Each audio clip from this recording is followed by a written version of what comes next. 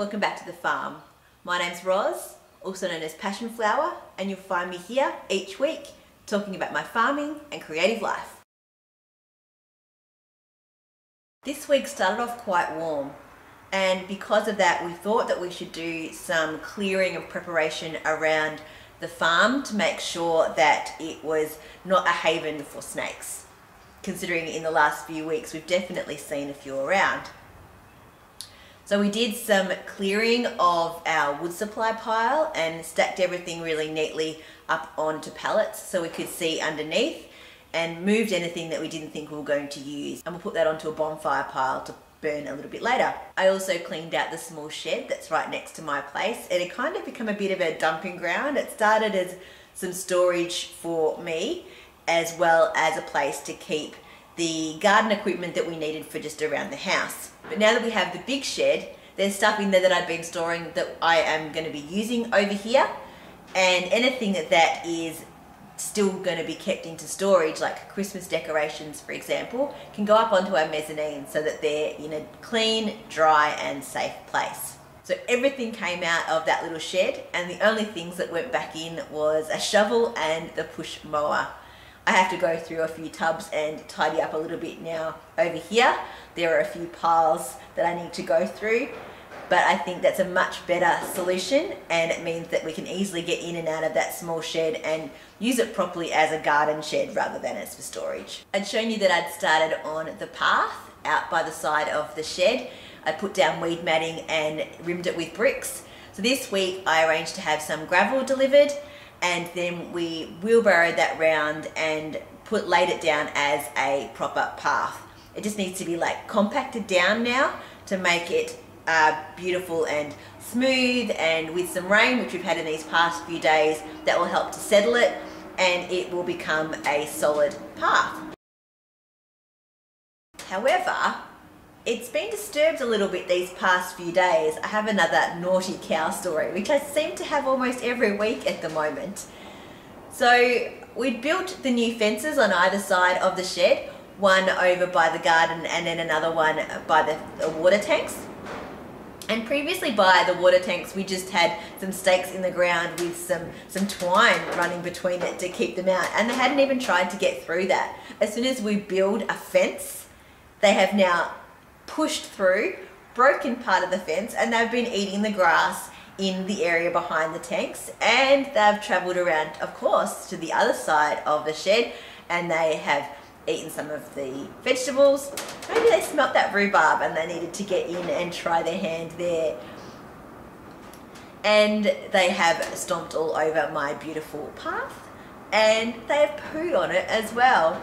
So I'm going to have to do some tidying through there, flatten out the beautiful gravel that I'd made look so lovely, and hopefully fix the fence so that they can no longer push through, because I think now that they know that they can, they're going to keep trying.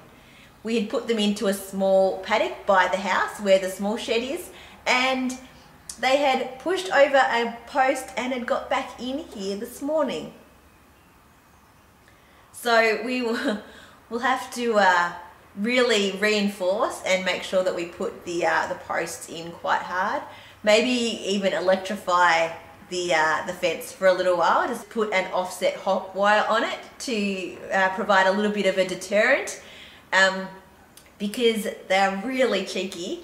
And although they do help to keep the grass down, they are creating holes where they stand, and they are eating the plants that they should not be eating.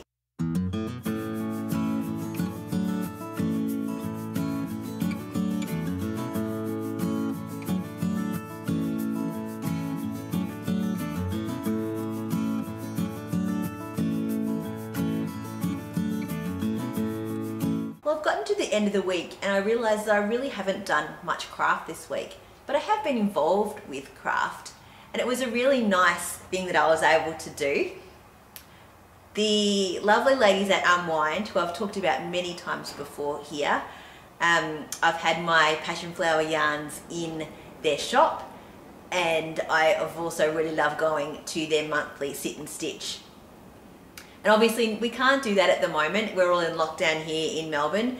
So they have recently started Zoom calls once a week where they gather a few unwinders together and they sit and chat, and they broadcast that live on Facebook so that the rest of the unwind community can be a part of that conversation, can see what some people are working on, and can comment and chat along with the people that are actually speaking with them on the Zoom.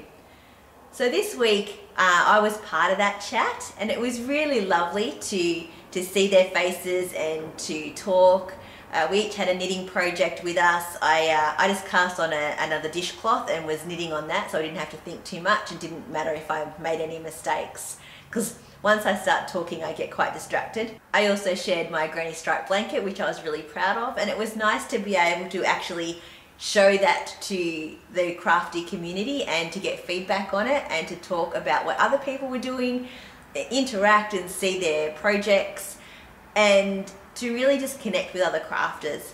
So even though I didn't craft much this week, that time spent with them talking about craft was different and felt really good, and was a way of being able to share and express my craft, which I haven't been able to do for a while. Well, that's it for another week. Thanks for spending some time with me. If you're enjoying these videos, please give me a thumbs up and subscribe to my channel, and I look forward to seeing you next week on the farm. Bye.